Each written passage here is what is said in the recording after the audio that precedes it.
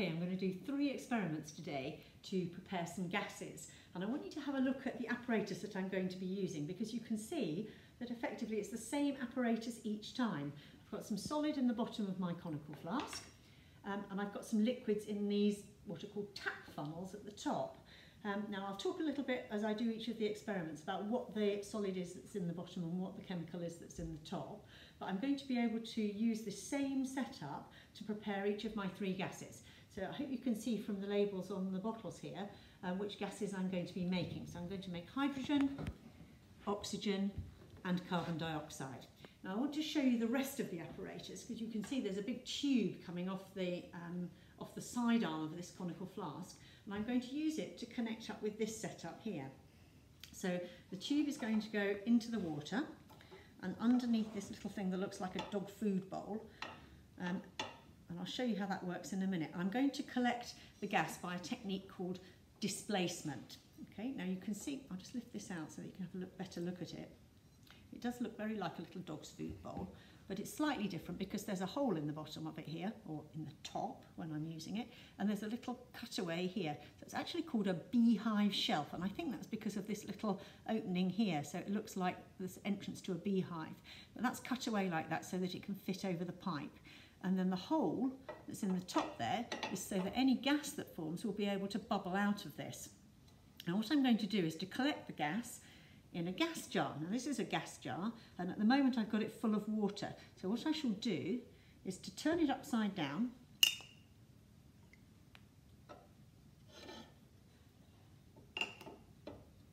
and I'm going to put it on top of this little beehive shelf.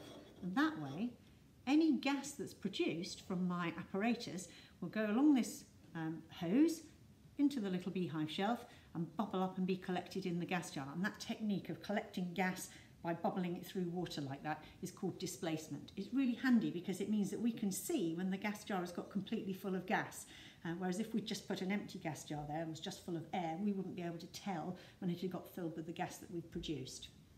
Okay, so I'm going to now open the tap on my apparatus here, and in the top here I've got some sulfuric acid, and in the bottom here I've got some zinc with a little bit of something else to help speed up the reaction.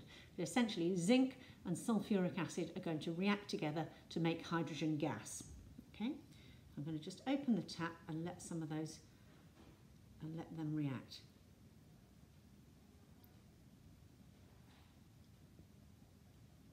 Now there's a lot of air in that flask at the moment, so I'm not collecting the first bubbles of gas that come out of my hose, because it will just be air. So I need to give it time to see that it's fizzing and actually genuinely making hydrogen. There we are. It looks like it's fizzing nicely in the bottom there. And I have to guess when I think it's making hydrogen and there's no air left in it. So I'm going to guess that's about now. I'll pop my little hose in under the little hole in my beehive shelf, and you can see now these bubbles of gas are all bubbling into the gas jar and getting trapped. So I'm going to see how many gas jars I'm going to be able to collect full of hydrogen, and I'll join you in a minute to have a look at that later and test for the hydrogen. I did rather well with my hydrogen collecting experiment. As you can see, I managed to collect 3 gas jars of hydrogen, but actually hydrogen is a bit explosive as a gas, so the test that I'm going to do for it, I'm not going to do on these gas jars because I think it wouldn't be very safe. So I'm going to do something else rather crafty with them later on, which I think you're going to enjoy. So I'm just going to put them to one side. I also managed to collect 3 little test tubes full of hydrogen gas from my experiment, so I'm going to use those for proving that I've got hydrogen gas, and that's a much safer way of doing it. Now, hydrogen is a gas that's less dense than air, so if I hold the tube upside down, any hydrogen that's in there will be trying to get out of the top of the tube, but of course it can't because it's glass there. So I can take the bung out of this tube, and I know the hydrogen is not going to be coming out of the bottom. So that's very handy for me because I'm now going to use that to try to test for my hydrogen. Now hydrogen does something when I put a lit splint in it. So let's see if we can see what it does. Okay, we're going to try again now with a second tube, just because it's quite a nice little test.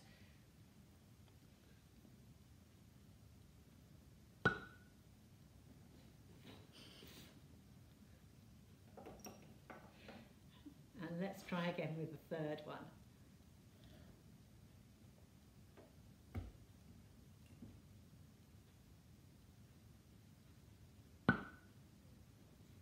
Lovely. Now we describe that sound as a squeaky pop. So this is a very characteristic test for hydrogen gas. It gets a squeaky pop with a lit splint. Let's have a look at making some more gases. Okay, so this is the next gas preparation, and for this one I'm going to make some oxygen gas. So the solid I've got in the bottom is something called manganese dioxide. You can see it's a black powder, manganese dioxide, and the liquid that I've got in the top is hydrogen peroxide. So that's something that you can use for lightening your hair. So it's a bleach, or a type of bleach really. So hydrogen peroxide in the top and manganese dioxide in the bottom. Okay, so I'm going to, as before, let the hydrogen peroxide run in there.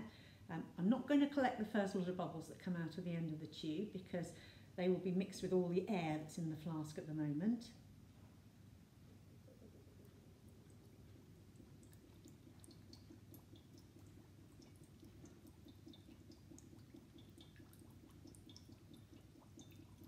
Gosh, it's going quite quickly. I'm going to start collecting gas now because I think I've probably got a good lot of oxygen there. So if I put that into my beehive shelf, you can see I'm collecting my gas by displacement. And this technique only works for gases that are not soluble in water. They have to be gases that are going to stay as bubbles. So the three that I'm making today are ideal: the hydrogen, the oxygen and the carbon dioxide.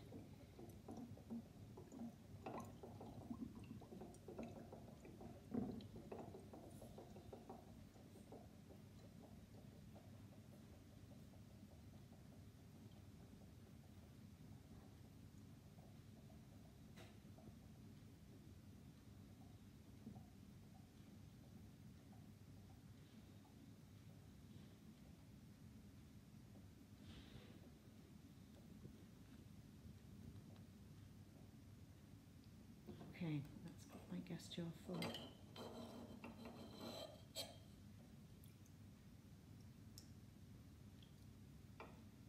Okay, I'm now going to try testing my oxygen in this gas jar to prove that it's oxygen. So the test for this is oxygen helps things to burn. So if I put a glowing splint in there, hopefully it will burst into flame again, and we call that relighting a glowing splint. So let's give it a try. Okay, so there's my glowing splint. Well, hey! I wonder how many times we can get it to relight. There's 1, 2, 3, 4, 5, 6, 7.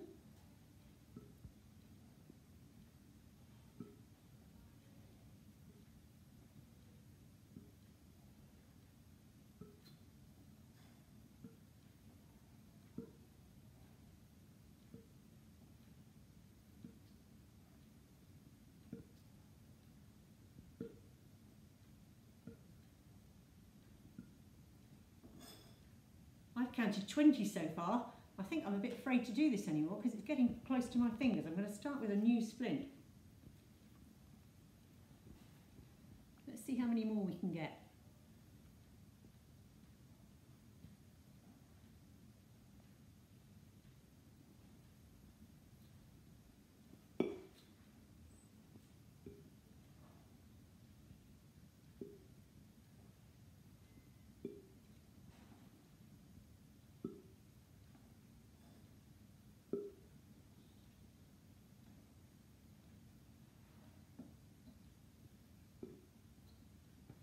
That was probably the last one, and I have to admit I lost count there while I was so busy trying to get them to relight. So I wonder how many you managed to count. Something else that was interesting you might have noticed is it did make a little bit of a popping noise, but I think that's really because it was in this enclosed container and it was making a sort of an echo or a reverberation in there. That's not really something that we write down as being part of the oxygen test. The important thing to know is that it relights a glowing splint. Okay? We'll have a go at preparing another gas. This is the final gas preparation, and I'm going to be making some carbon dioxide. Now, in the bottom here I've got marble chippings or limestone chippings, they're pretty much the same thing, and I'm going to be running some hydrochloric acid in from the top. So those two will react together and make carbon dioxide. Now, as before, I'm not going to collect all of the gas right from the outset because I need to push all the air in the system out of the way. So let's just open this up. Wow, and that's reacting quite fast. Okay, and now we're going to get ready to collect the gas in the gas jar using our beehive shelf.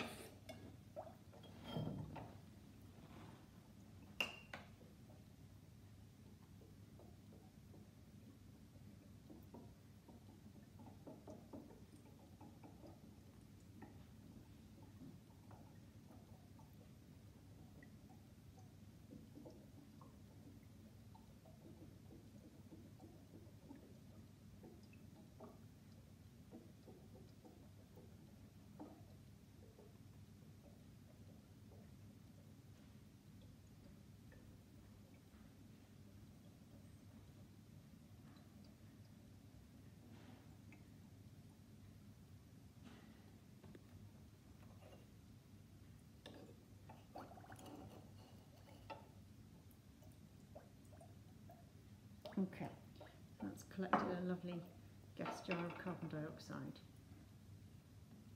Right, I'm now going to show you how to test for carbon dioxide, so I'll just get the apparatus ready and I'll join you again in a moment. I'm going to show you the test for carbon dioxide now.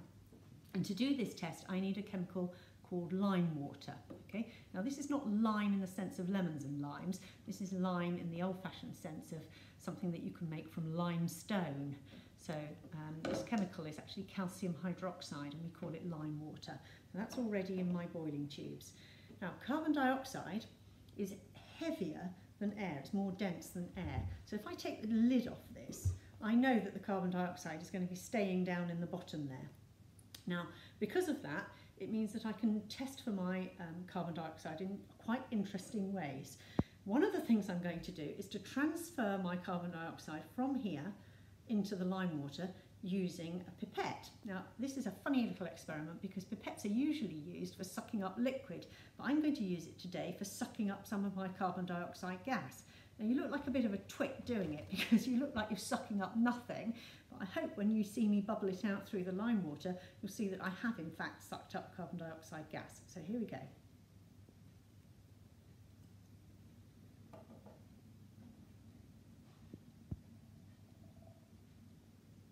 Now, luckily I'm wearing a dark coloured jumper today, so I'm hoping that you'll be able to see the change in the lime water reasonably well. Let's put another squirt in there. I hope you can see that the lime water is going cloudy. So at key stage 3 level, which is what you are, we can use that word to describe it. We can say the lime water goes cloudy. But as you get older to GCSE and A level, you have to describe that as a white precipitate forming in the lime water. Let's add some more. Oh, that's gone really cloudy, it's lovely. Okay, now the second way that I can transfer carbon dioxide into my lime water is by pouring it. Now again, you look like a bit of a twit because you look like you're pouring nothing, but we know that carbon dioxide is heavier than air, so I should be able to pour it from my gas jar into my boiling tube. Let's see how it goes.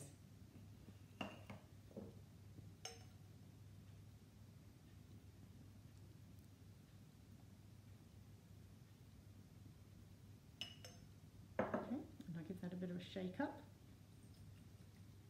And sure enough, my lime water has gone cloudy as my carbon dioxide poured from the gas jar into the boiling tube and then got mixed with the lime water.